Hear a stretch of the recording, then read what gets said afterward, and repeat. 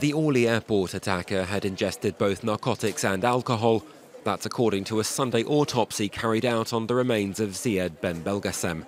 Medical analysis revealed not just a blood alcohol level of 0.83 grams per litre, but the presence of both cannabis and cocaine, along with witness statements that would seem to indicate Belgacem's involvement with petty crime, though the Paris prosecutor has stated he had become radicalized as well, explaining his reasons for involving anti-terror investigators. The first is the choice of target. He didn't randomly attack a soldier on patrol for Operation Sentinel.